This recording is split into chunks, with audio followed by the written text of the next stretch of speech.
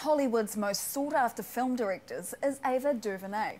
Films about Martin Luther King Jr. and a doco about the injustice of Africa earned her Oscar nominations. DuVernay's the new voice challenging Hollywood stereotypes. Here we go, DuVernay is breaking down barriers. I love it. She's African American, she's female, and she's directing a 100 film in New Zealand. The odds that a black woman from Compton would be shooting this movie, sitting with you, are less than 1%. You are now about to witness the strength of